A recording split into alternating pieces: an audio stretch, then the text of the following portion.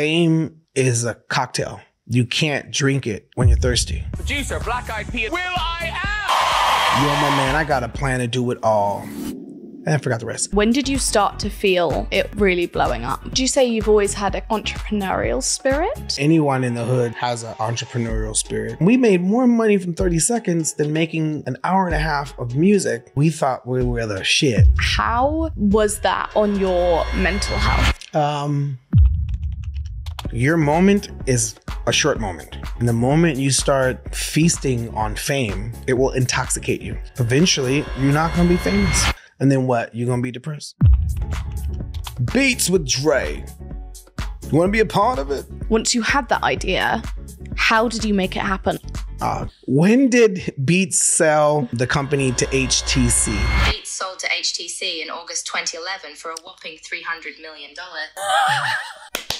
Lots to do. I've just been planning out my day. However, with Revolut as my main account, I've got one less thing to worry about: money. I know my money's safe with Revolut, so I can focus on other important matters like planning a wedding. That is why I pay with Revolut. If Revolut detects anything suspicious with your transfer, you'll receive an in-app warning straight away. And how cool is this? You create a single-use card in the app with just one tap, and then after the purchase is made, your details disappear immediately, so they cannot be reused. Now, if you happen to lose or misplace your card, which is never a fun time for anyone, but a surprisingly regular occurrence for me, you can freeze your card instantly through the Revolut app. And if there's anything I do need help with, Revolut's customer service team are on hand 24/7 via the in-app chat. It is a huge reassurance for me, and just one of the many reasons why Revolut is the main account for all of my finances. But don't just take my word for it. Over 35 million people around the world trust Revolut with their money. Join us and create your account today.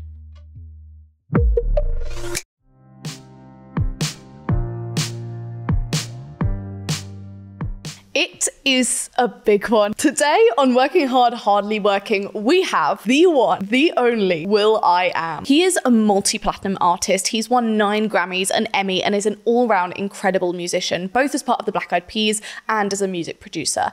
But what you might not know is that he's also a tech entrepreneur and has been leading and investing in tech companies for over a decade now, including being one of the founding investors in such a huge company and what ended up to be an enormous, very big news deal in Beats by Dre. I wanted to speak to Will today about kind of navigating 2 separate, intertwined but simultaneous careers. It is such an honor to have Will on the podcast. I'll be honest with you that I was a little bit starstruck, and it is so clear from talking to him how much of a purely creative person he is. Please, if you do enjoy this episode, make sure to like and subscribe or rate or literally whatever it is on the current platform that you are on. It helps the podcast, it helps us get amazing guests, and most importantly, it helps my ego. I hope you really enjoyed this episode just as much as I enjoyed making it. There are some truly fantastic gems of moments in here, and I really enjoyed speaking to Will. It's so clear, as I said, just how creative he is, and I hope you enjoy listening to this episode as much as we enjoyed recording it. Thank you so much for joining me. Thanks for having me. It's an honor to be here. I always like to ask guests what they believe their formative experiences were. What do you feel those experiences were for you? School, elementary school, finding out what my superpower was in school, and that was my creativity, and my teachers that I had, my classmates, my neighborhood that I grew up in. But it wasn't, there's not one that one time when I was coming home from school.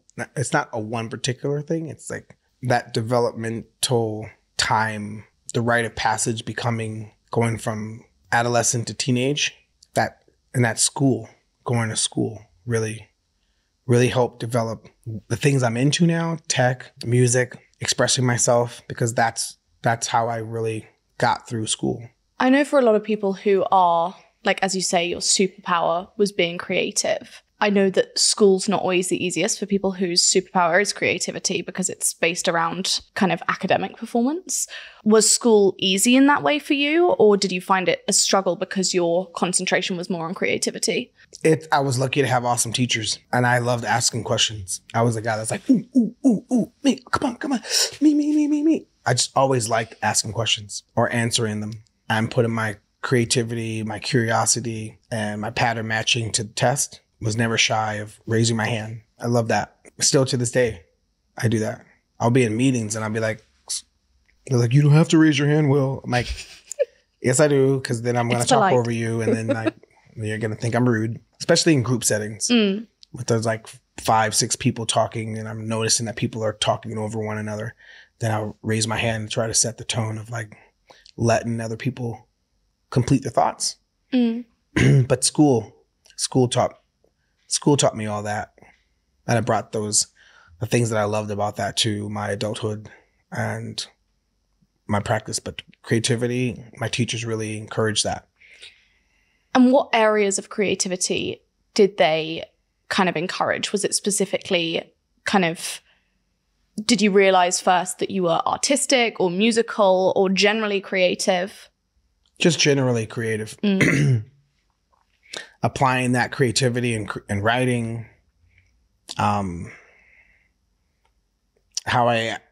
questions I would ask, like pushback on, hey, but wait a second. If you said that last week and you're saying this week, well, shouldn't it be this? Like that type of like pattern matching and pushing back. And would you say you've always had a kind of entrepreneurial spirit? I think anyone in the hood has an entrepreneurial spirit because they're surviving. And whether you're surviving in life or you're surviving in business and trying to find new ways to survive, that's entrepreneurial. You know, there's a lot of similarities in survival and going from ideation to manifestation to, you know, scaling. It's about the art of surviving. And you talk about your neighborhood and growing up where you did as a very important part of who you are. And kind of, you say that it was important in like developing your entrepreneurialism, but also you mentioned it as kind of one of the important formative experiences. Could you talk to me a little bit about, I guess, where you grew up and what that neighborhood was like? I grew up in an all Mexican neighborhood. We were one of the only Black families there. It was beautiful to be around a different culture. Well, it's the only culture I knew growing up. So being around that beautiful culture. And then going to all white school and being raised in an all Mexican neighborhood, and on surface to folks, they probably thought I came from an all Black neighborhood. So when I spoke in a Mexican accent, they thought maybe I was from Dominican Republic or Panama, because very rarely do, African Americans sound Mexican. And then dressing the way I dressed in school because we were poor, and having, wearing suits to school and secondhand suits to school. They probably thought like, why do you talk that way? Why are you dressed that way? So that I was, my foundation gave me my uniqueness. My uniqueness was not like, I'm going to do this. It wasn't contrived. It wasn't thought of. It was just the circumstances. Like, before I traveled, if you would have met me, I would, if I go back home to my neighborhood, it'll be like, hey, what's up, fool? Not even, dog. I came here last week because last week I wanted to go shopping, but you weren't even here, fool. So like, why don't we get together like next week, fool? Not even, fool. No mames, way. Like, that's how I talk. This was my accent before I started traveling. Everyone was like, hey, why do you talk like that, Willie? Well, this is how I talk. But, ¿hablo español? Claro que sí. ¿Por qué? Porque mi barrio, todos mis amigos, mi familia habla español mucho. That's how my family spoke. And then I started traveling and my accent changed, but I love my neighborhood. It made me who I am. It's why I make the music I make, the style of music I make. And so you talk there in a few different instances of how you felt different from each setting. So whether you were in the neighborhood, you say you were in an all-Mexican neighborhood, and when you were at school, you were at an all-white school. And then all-black church. Right. So my black friends would be like, you crazy fool, why you talk like a Mexican? Like, what do you mean? This is how I was raised. And it's beautiful. How do you feel that being, as you say, kind of different in each of those settings, how do you feel like that affected you as a kid? I'm so happy I was raised in the 90s. Because if I was raised in the 2000s, then you had the whole world's opinion in your face on your phone. And because of that, I think a lot of people are not tolerant to perspective. They want everything to be the way they want it to be. You could turn off notifications. You could block people. You can, how you block somebody in real life? It's called a restraining order. But to get a restraining order, they had to have done some pretty bad things to you for the police to be like, you can't come 5 miles around this person or this community. That's a real block in real life. In real life, you can't block somebody. Yes, you cannot look at them when they talk to you. You can do all this. Well, it's a lot of effort. So in the 90s, you either had to deal with the BS or you had to remove the BS. And by removing the BS is to make sense of the BS. So you're a lot more tolerant to BS. Gives you thicker skin. And if somebody made fun of you, then you needed to up your skills on making fun back. Like, look at this fool. Look at your knuckles. Were you punching the walls? Like, oh, my knuckles are kind of scarred. Well, look at your knees, fool. What you running on your kneecaps? So that was my upbringing. Somebody made fun of you, you made fun of them back. It was jokes. And we had a really good time identifying our flaws, living with our flaws, and then pointing out somebody else's flaws in hopes they could deal with their flaws and either adjust them or live with them, accept them. My flaws are what make me unique. And I'm happy I was raised in the 90s. It was no disrespect to people raised in the 2000s or the teens, but the 90s, and I'm pretty sure the people that was raised in the 70s or the 80s were like, yo, we are the 80s. We started the computer shit. The 70s are like, yo, sugar boogers. We invented cocaine snorting. Right? That's the 70s. The 80s are like, what the fuck you talking about? We're the 80s. The 60s was like marijuana, free love. 50s were like, yo, rock and roll. 40s were like, we just finished the war. 30s were like, I don't know what the fuck the 30s were. 20s were like, roaring 20s, we are partying alcohol, bitches. What? The 10s were like, electricity, motherfuckers, airplanes.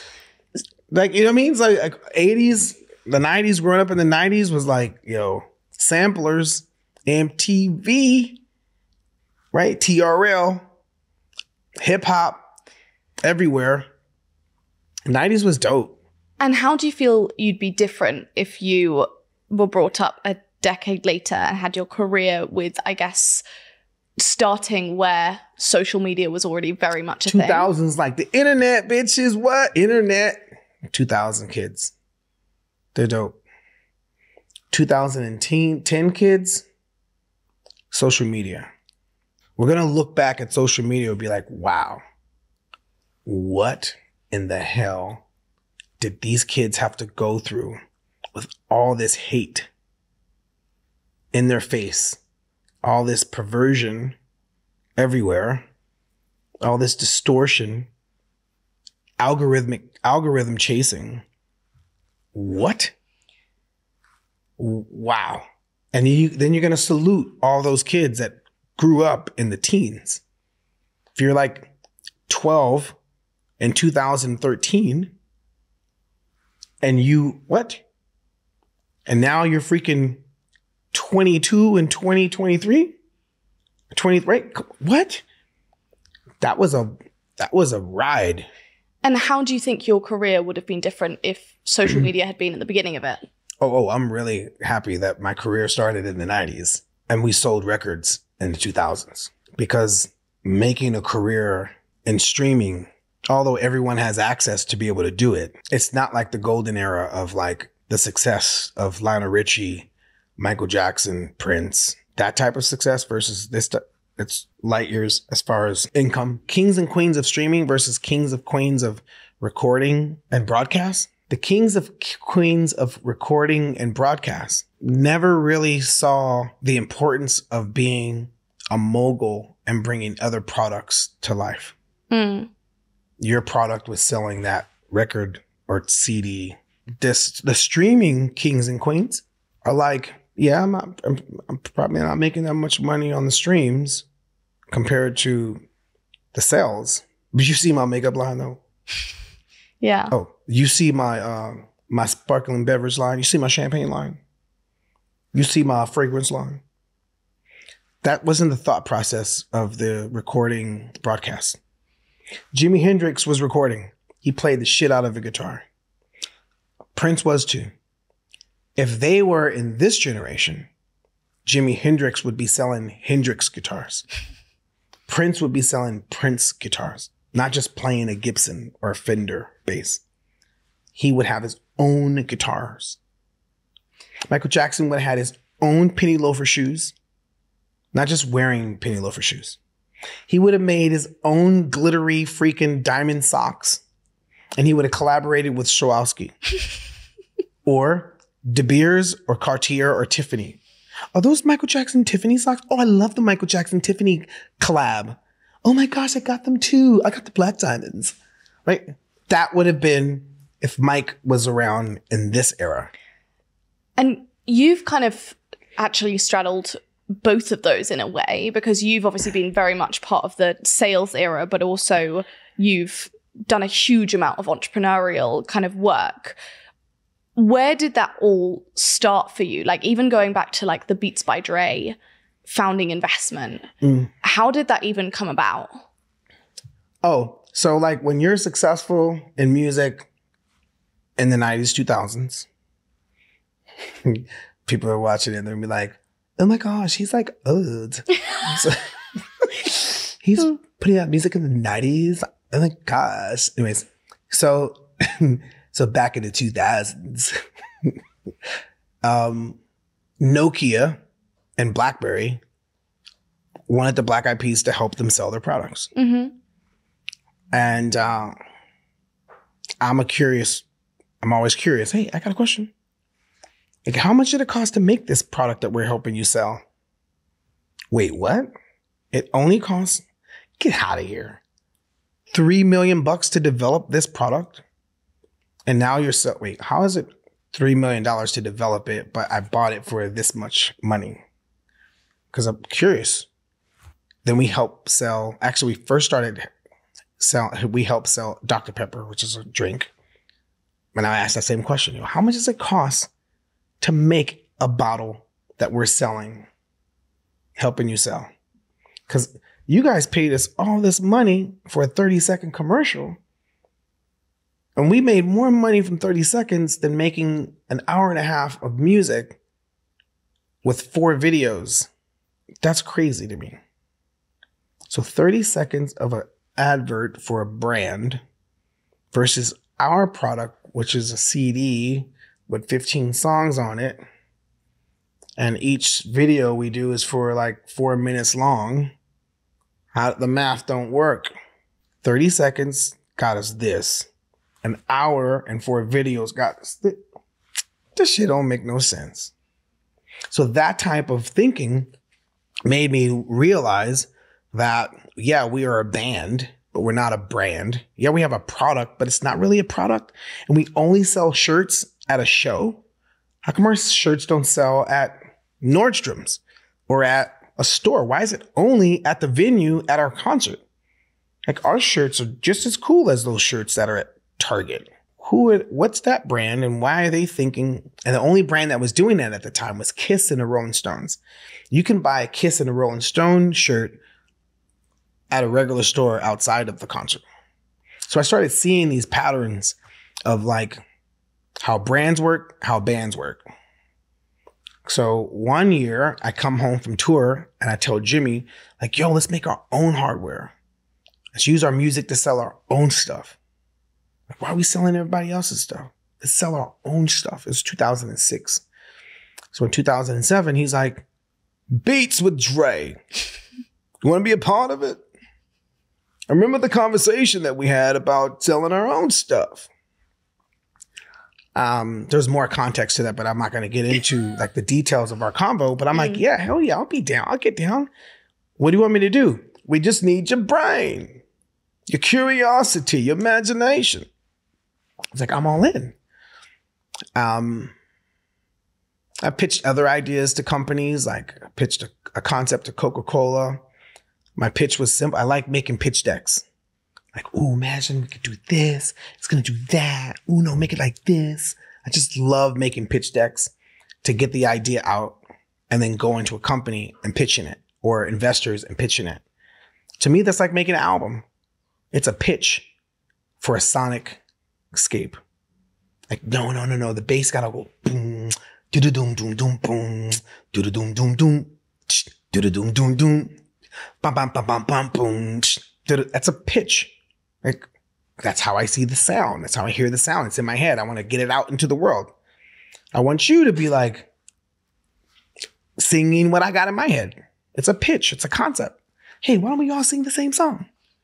Right? So that same type of like designing something, whether it's frequencies and tempo and melody, it's with imagery and shapes and geometry or concepts and synchronization of thought.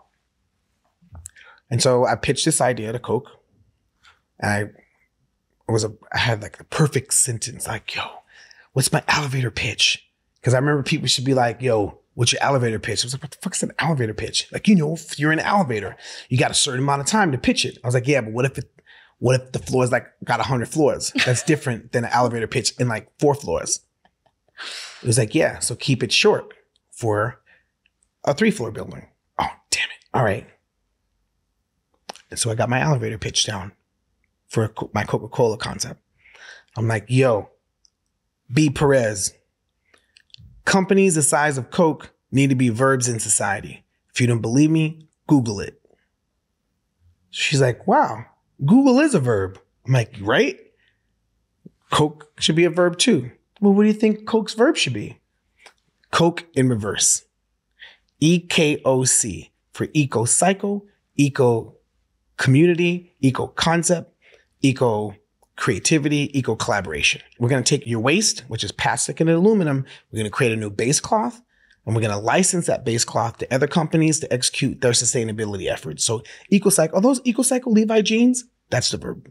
The process of transformation and making it reusable and sustainable, because waste is only waste when you waste it. So I had my whole like concept down, like, yo, check that out, right? EcoCycle, which is Coke backwards, and it's a verb, and waste is only waste when you waste it. So let's not waste it. Let's renew it, reuse it. I pitched this to them in 2008. It took us 1.5 years or 2 years to get the deal on who owns Coke in reverse. I was like, but I came up with the concept. I can't. So I fought. So we ended up where no one can own it if we're not partnered. They can't do anything with it if we're not doing something around sustainability. So I love pitch decks. I pitched the concept to a football player friend of mine. His name is Jamal Anderson. He played for the Atlanta Falcons, American football. One day I'm like, yo, I want to do a soundtrack to your feet. He's like, what? I'm like, yeah, think about it, bro. Everybody does soundtracks to movies. what about soundtrack to your feet? He's like, Will, what are you freaking going on about? I was like, hear me out. How many weeks is your training to go and play pro? He was like, it's 12 weeks. 12 weeks, right? So for each week, I'm going to make a song for each mode of training that you do, because you need your feet to play your sport. It's called football, bro.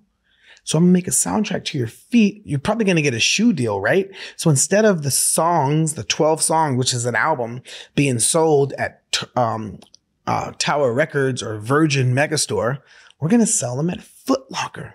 Selling music at a shoe store because you're going to have a shoe and it's soundtrack to your feet, which is really the freaking theme songs and commercials to your shoe that's going to be sold, bro. Brilliant. So he was like, yo, all right, let's do it. I'm like, wait, really? So I was signed up to do it. He gets hurt. So I'm like, dang it. My whole concept is gone. And so then I went to my friend. I'm like, yo, let's do a soundtrack to a beer. And so we flew to Colorado. There's a beer called Coors. I met with the Coors family. This is 2003. I flew to Colorado, had a whole pitch, made a pitch deck. I'm like, yo, I want to make a soundtrack to your beer. And so they're like, we're not in the music business. I'm like, yes, you are. I don't know one bar that doesn't play music where people aren't drinking your product and listening to music for free. Who's going to go to a bar that doesn't play music? And what do they go to bars for? To buy music or buy your product? So you are in the music business. You just don't know it. Because without music, your product doesn't get sold at certain locations. So they love my concept. They gave me the gig. And if you go on iTunes right now, there's an album up there called Must Be 21, because in America, that's the age for drinking. There's a song in there called Let's Do It. It was originally supposed to be called Let's Get Started, but they wanted me to change the title to Let's Do It. And then we eventually released a different version of Let's Get Started. There's an artist on that compilation, Must Be 21, by the name of John Stevens. John Stevens' legal name is John Stevens. His artist name that he became after that project is called John Legend. There's a person by the name of Stacy that's on that project that then became Fergie.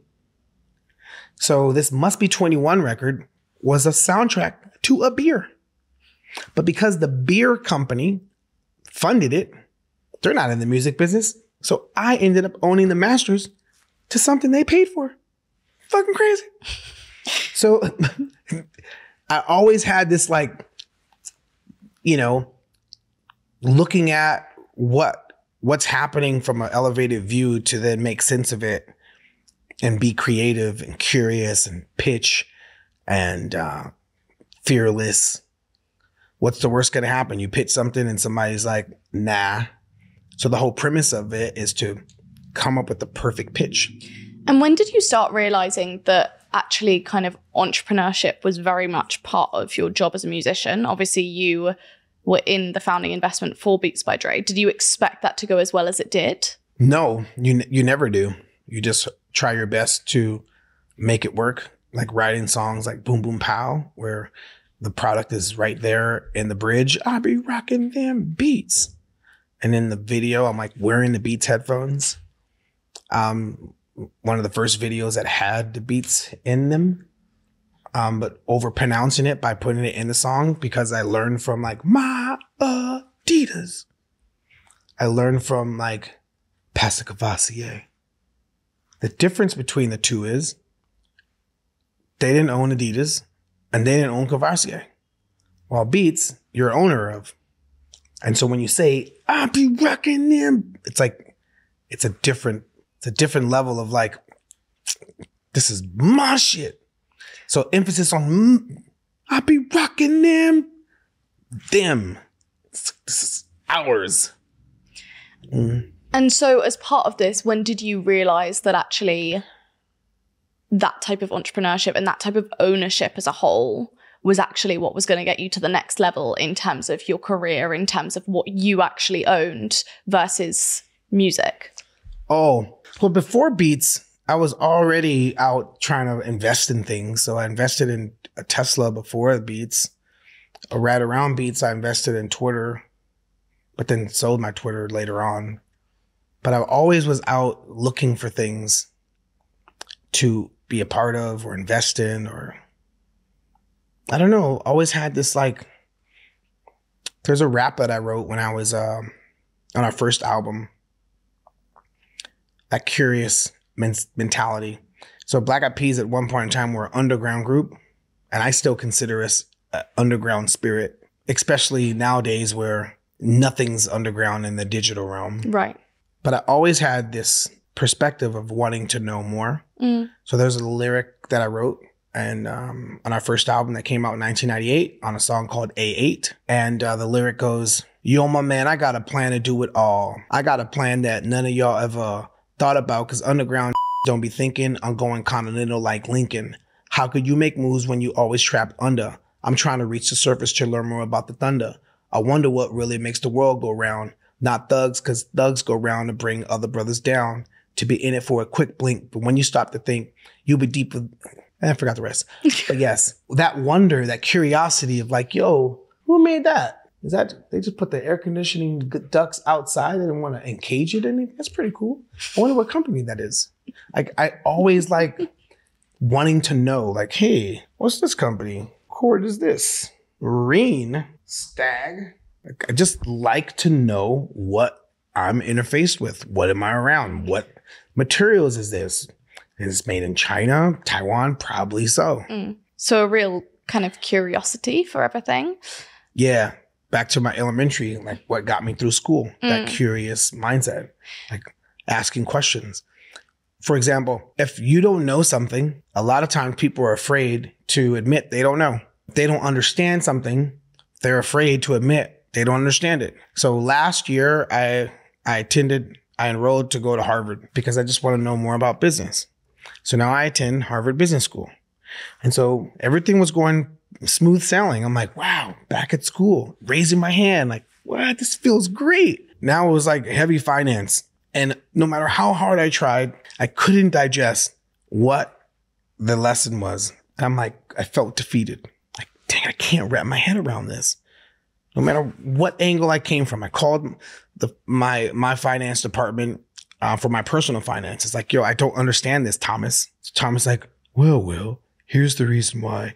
Look at it from this perspective. I was like, yeah, but that's why I hired your firm to handle my finance. I don't understand this stuff. I understand the basics, but I need to do spreadsheets. So I go to class the next day. I'm like, Professor Dawes, I just want to let you know, like, if you call on me today, there's a lot of things I don't understand about this. And yeah, I just want to let you know. So he pulls me back. He says, you know, well, not that I was expecting you to know it. Do you think any of your classmates came to me and told me that they didn't know it?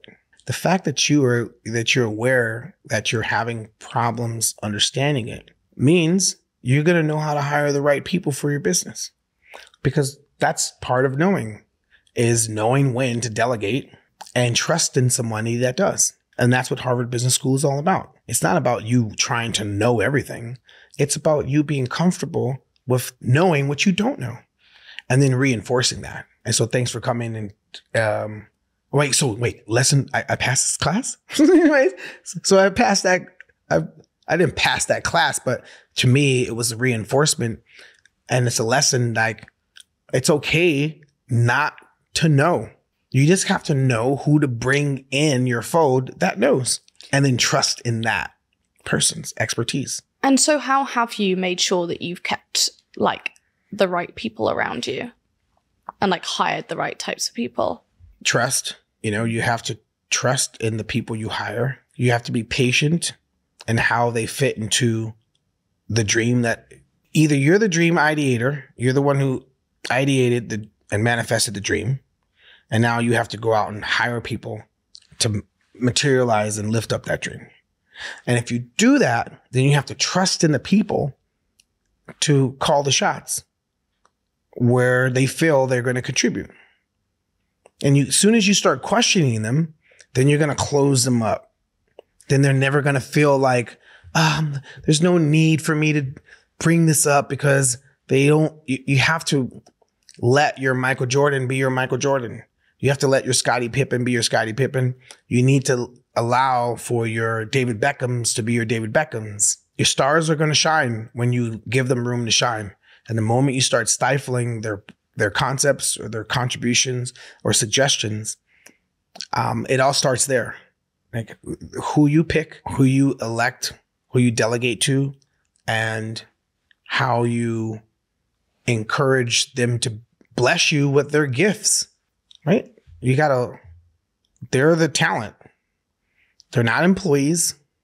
Nobody wants to feel like an employee. They want to feel like talent. Because talent is like irreplaceable if you're lucky enough to have like awesome talent around you. So on that, I'd love to hear a little bit about when you initially started. As you say, it was kind of underground and that was what it was, that was where you were at the time. When did you start to feel it all really blowing up? I was in high school in the 11th grade when I got my first record deal. I was like 17 and I used to go to this rap contest when I was 16, 17 and freestyle battle. And that confidence came from my teachers and my friends. One time in health class, I was doodling on the desk and my teacher's name was Miss Montez and she was teaching health, sex ed. And I was like I've always been this like oddball kid. I was zoning out into like my imagination world as class was going on. She knew I wasn't paying attention, or I was hyper thinking multiple thoughts. So she was like, William, do you want to talk to us about the lesson today, which is reproduction? And I'm like, yeah. And so then I recited a poem and the poem went, I remember it was like impromptu but then I remembered what I said in class and wrote it down. And the lyric says everything to do with how I got a record deal, how I started my career. She said, William, do you want to give a summary on the class and what we're talking about as far as reproduction? So I'm like, yeah, of course, Miss Montez. I said, when I arrived on planet Earth, my arrival was rugged, exiting the canals of the birth tubes. I struggled through tight walls, my fist balled up to the point where my strength transformed into lockjaw. These are emotions of a fetus, dying to escape, so I began kicking the uterus. I'm trapped in the womb. There's no sharp object to puncture the blue liquidated room, and there's no oxygen, it's just liquid breath. Any sound I make don't be nothing because it can't escape the walls of flesh. My cries for help seem to ricochet, sinking in the cell cavities. I need a remedy. And so she's like, wow, William, what was that about? I was like, that's probably the emotion of every child that's in a womb screaming to get out and no one hears its cries. Fist balled up, clenched, till the strength transforms into lockjaw. These are emotions of a fetus, dying to escape, so I began kicking the uterus. I'm trapped in the womb. There's no sharp object to puncture the blue liquidated room, and there's no oxygen, it's just liquid breath. Any sound I make don't be nothing because it can't escape the walls of flesh. My cries for help seem to ricochet, sinking in the cell cavities. I need a remedy. And so I passed health class with that poem because it's a different perspective. Yeah, I could have tried to learn what's in the textbook, but that doesn't mean I absorbed it. I'm just reciting the textbook. But if I could use it in a metaphor, well, then I really absorbed it. If I could paint a different picture, a different perspective, now I really absorbed it down to an emotional level. And so Miss Montez gave me an A. I was like, yeah, didn't even have to read it. Which is, I might encourage people not to read textbooks if you're in class, but just expand your imagination and learn something, use what you learned and speak it in a metaphor, a simile. And so from that gave me this other level of like fearlessness and self-awareness and belief in myself that I started going to these freestyle battles and battling rappers. And then that gave me my record deal with Eazy-E. He started a group called NWA. They had songs like Fuck the Police. Yeah, Straight Outta Compton. And that's who discovered me when I was 17 years old. And there was a TV show called 90210 in the 90s. And there's a guy by the name of Brian Austin Green, who's like the star of the show, one of the stars. And when they weren't filming, he used to let me record in his studio home. So we had like all the Hollywood friends, but we would hang out at underground like jazz clubs, and instead of going to Hollywood clubs. And so yeah, that's how we started. We're little LA misfits. Leonardo DiCaprio was our high school friend, went to photography class with Apple, the guy that I started Black Eyed Peas with. So we were just like immersed in Hollywood teenage talent, the talent pool. But we didn't want to just, be typical Hollywood. So we really like going to like jazz spots. We were 17, 18, 19, 20, hanging out with 30, 40-year-olds that played like jazz. And we thought we were like, yeah, what are you doing? Oh, we going to bar one. Oh yeah, I'm going over here to downtown on Vignes, First and Vignes. There's a cool little jazz spot down there. We're going to be on a mic. And all the freaking rich white girls from Palisades and Britain were like, oh my gosh, you guys are at what? At a jazz club? It's so cool. Like, yeah, it's pretty cool and shit. I got a fake ID. You got a fake ID? Because it's like 21 and over. And so we used to be, we thought we were so like diff. And so when did you start to realize that it was like really blowing up, like really taking off? We thought we were blowing up from the beginning. What are you talking about? We were like, they know us at every college in LA. We play at Dominguez Hills, Long Beach, Irvine, USC, UCLA, Northridge, San Diego State, so Pasadena College. So in LA, we thought we were the shit because all the college kids knew Black Eyed Peas in 1996, 97, 98. Then we went on our first tour. We were like, yo, we are large, but we weren't. I mean, in the grand scheme of things, we were large. To us, we were large. Then people told us, you guys aren't big. I'm like, what do you mean we're not big? Well, you guys are opening act. You guys don't headline your own stuff. We're like, wait, what do you mean? Yeah, you guys don't do your own shows. You guys are opening acts. So then we were like, oh shit, we need to like have our own shows. We shouldn't be open. Yeah, right. Why are we opening up for other people? When are we going to headline our own stuff? Then we went on tour with Macy Gray. And I'm like, yo, what? You guys, dang, Macy? Because we kind of grew up with Macy Gray playing colleges and stuff. We started seeing her gravitas and her like magnetism here in the UK. She would come here. She was like, I don't just play London. I play Kent. I play Dartmouth. Bournemouth. Bournemouth? Yeah, it's another part of the UK. Like everybody, when they go to UK, they just think London and sometimes Manchester. But I play Brixton in London, of course. But then I go to Kent. I go to Essex. I go to Sussex. I go to Newcastle. I'm like, dang, Macy, all these different, damn. She was like, yeah, lots like people going to, it's like the equivalent with somebody coming from London and they think they're coming to America and they just play LA. That's not America. That's just LA. And that's the same with the UK. You want to go to all these other places. So I'm like, wow. And so Macy was the one who told me like, yo, there's more to the UK than London. Because Americans, they just think like, yeah, we're going to London. We go to London. We just play the UK. Like, no, you played London. After learning that from Macy, I just wanted to go everywhere in the UK. Just want to travel throughout the whole entire country, not just London. And when it really started to kind of, you realized that it was kind of like international stardom, how was that on your mental health? Oh, no, that didn't affect my mental health. No, because I have my best friends to be like, we can't take none of this stuff seriously. Like if somebody comes up to us and says, oh my gosh, you're so great, that could be poison. Because that means, how do you know if they're just saying that? Who's going to tell us when shit is bad? So we always got to just listen to us, and we always have to be honest to one another. All this other stuff, the praises, the hate, Ignore that stuff. If somebody comes up to you and says, oh my gosh, you're so awesome. If you're going to take that seriously, that means when somebody says, oh my gosh, you suck, you got to take that seriously too. You can't pick which one you want to like hold precious. There's truth in you suck. There's truth in you're great. And so that kind of doesn't affect your mental health once you're grounded in reality.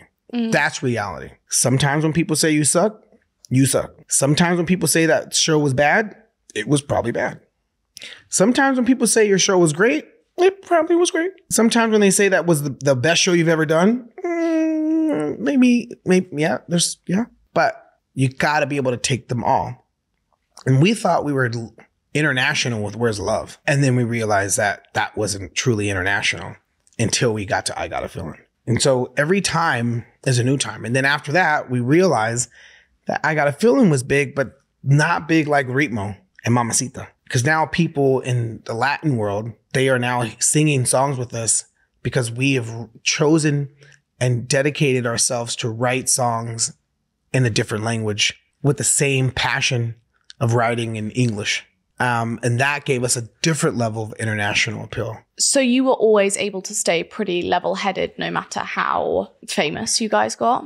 Yeah, because fame is a cocktail. You can't drink it when you're thirsty. And the moment you start feasting on fame, it's going to distort your perspective on life. So yes, fame is there. But do you start drinking it like it's like going to quench your thirst when you're thirsty? No, it's an alcoholic beverage. It will intoxicate you. So you have to be very selective of how many sips of fame you take. You don't wear it as a necklace. It's heavy. It's going to rip the skin on your neck. It's just there. Fame is cool, but it's not a cuddly, snuggle companion. Eventually, you're not going to be famous. And then what? You're going to be depressed. Fame is like you have a tamed panther or lion in your midst. Do you ride it like a horse? You probably shouldn't, because eventually that lion is going to get hungry. And although it's tamed, it will eat your ass. So you don't use it as a method of transportation.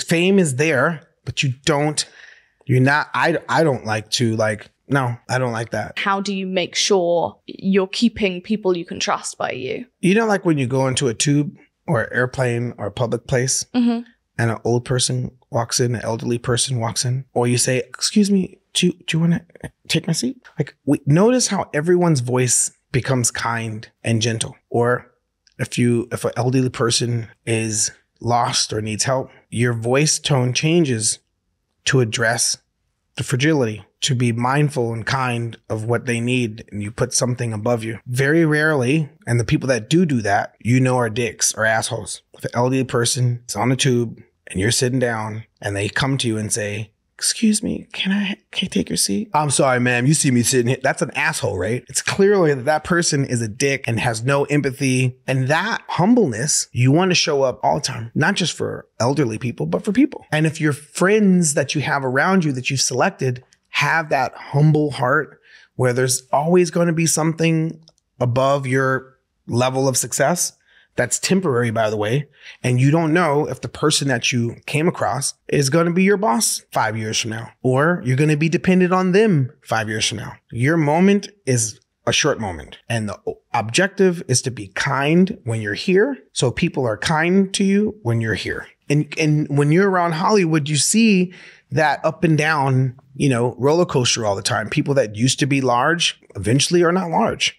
And on your way up, they're going to remember you on your way down of how you acted and how you treated people. And we've seen that. And I would say that I'm blessed to have the friends I have. So do you think it's been incredibly important to your success to stay humble? To stay humble meant I had an option to not be. I don't know how to not be. Mindful is the right word.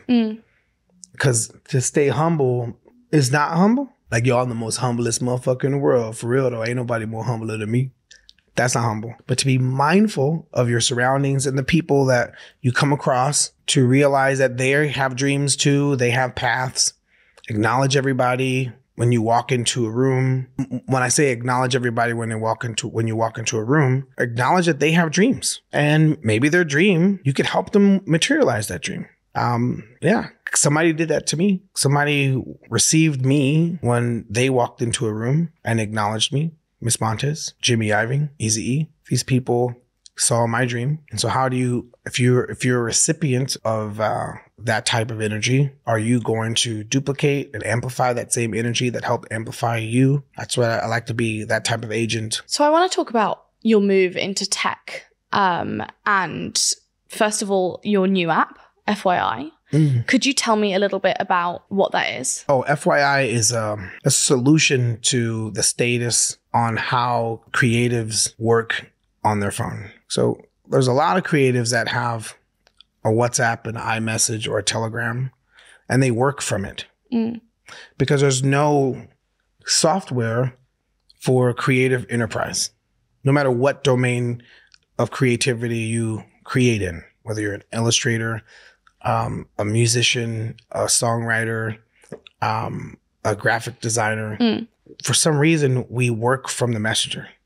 And to work from the messenger, you need Dropbox and you need a WeTransfer. And to send large files and open large files, you're not opening those large files in the messenger. You have to then go to email to open up a large file. But you really can't send a large file on email, so you have to zip it and compress it. And so why are you doing all those different things if the phone tells you that you could send large files on some places and open large files in some places, but why are other components and compartments limited in scope? So it's like, there needs to be a better messenger that allows you to send large files, open large files, keep all your digital asset safe with digital asset management tools, and keys that keep your data safe.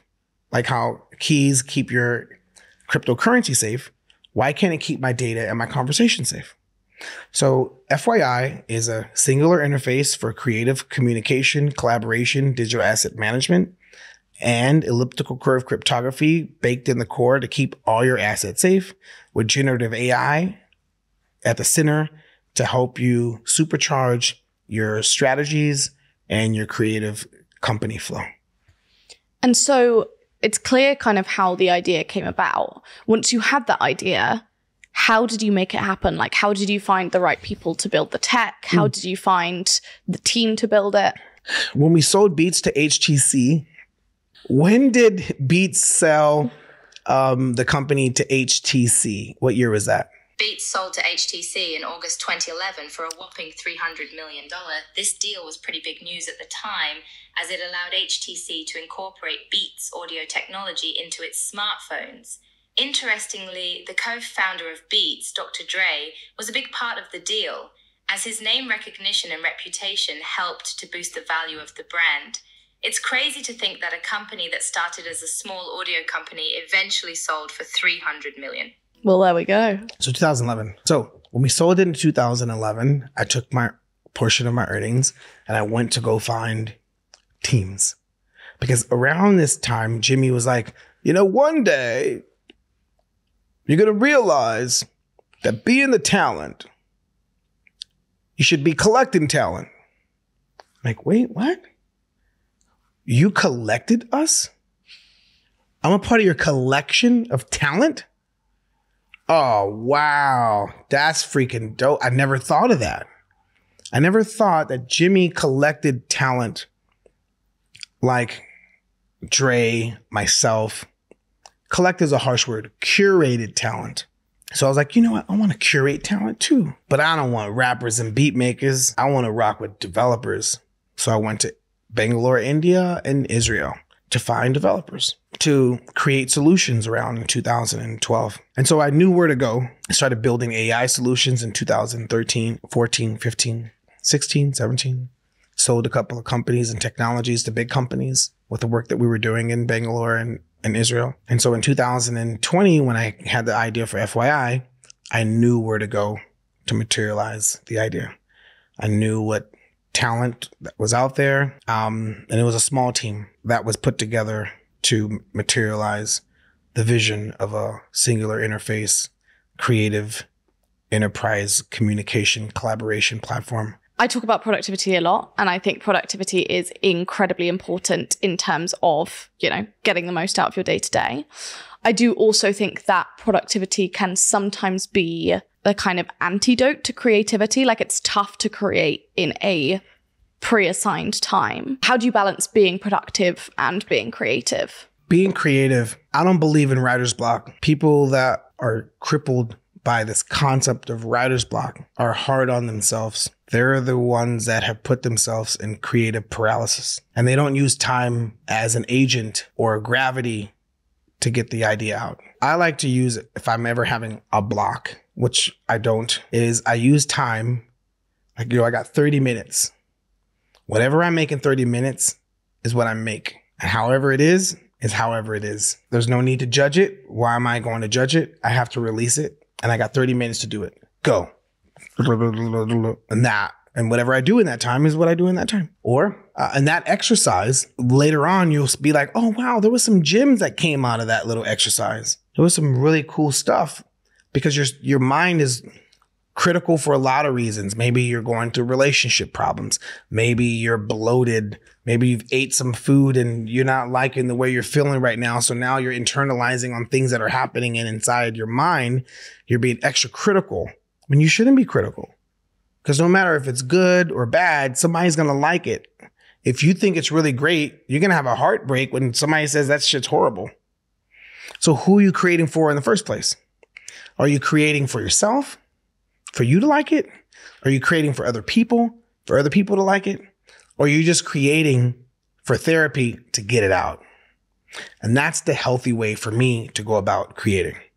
I got this idea. I don't care what it is. It's just for Coca-Cola Company. I got to get it out.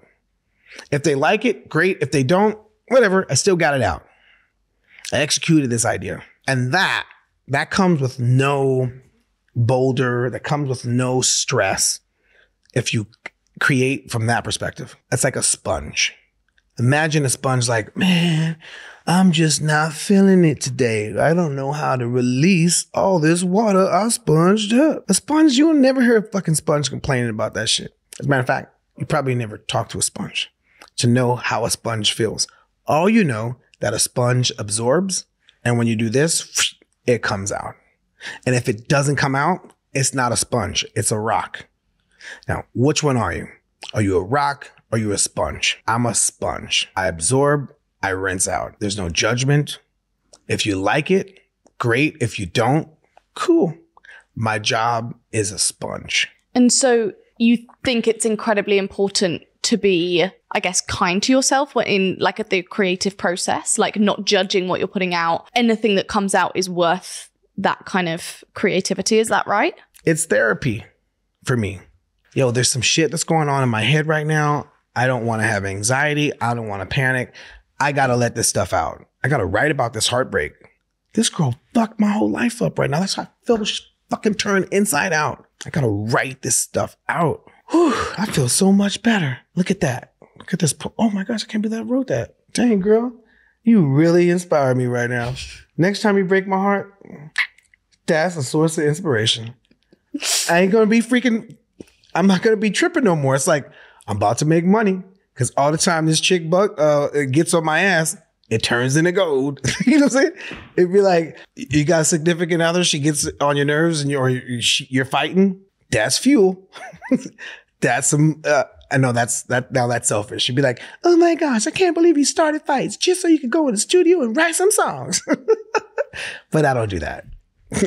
I want to talk quickly before we end about AI. It's obviously very much a growing industry at the moment, but also there's a lot of fear around it. Do you think we should be scared of AI?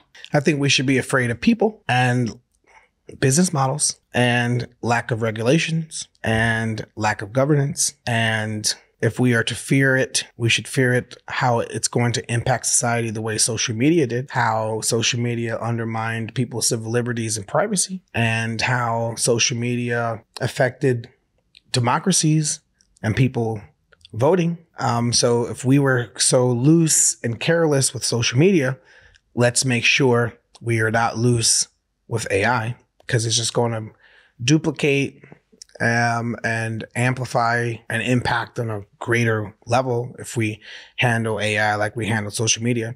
Now, is social media like the culprit or business practices the culprit? It's the business practices. You know, who has access to my cookies right now, Siri? Here's what I found. She don't know.